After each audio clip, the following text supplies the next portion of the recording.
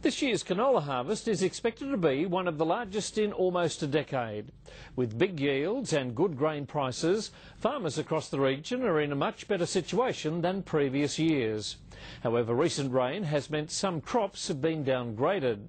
Wet weather is also causing delays across both Victoria and South Australia.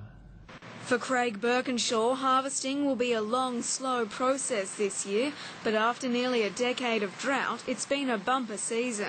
Cropping's growing, it's been fantastic, but we have lost a fair bit under flood, so you're gone from drought to water conditions where it's washed crops away, so we've lost, a couple of hundred hectares of crop underwater. Harvesting around 1,100 hectares of canola, barley and wheat, Mr Birkinshaw says while yields are high, quality is low.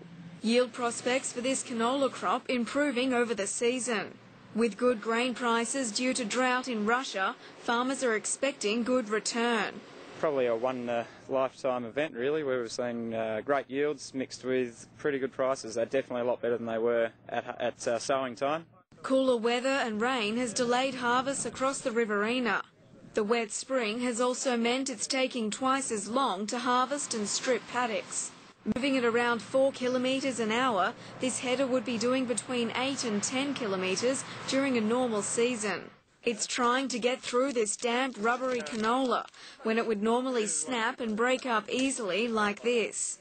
With rain forecast for this weekend, further harvest delays are expected. These headers will most likely be going up until Christmas before the crops are fully stripped from these paddocks. After the canola is unloaded, it will be transported to the silos at the Rock for export to overseas markets. Port capacity in Port Kembla is booked out until about April, I think. There'll be a very strong export program this year. At this stage, prospects for summer crops are good, despite a wet start to the season. Sarah Bonnell, WIN News.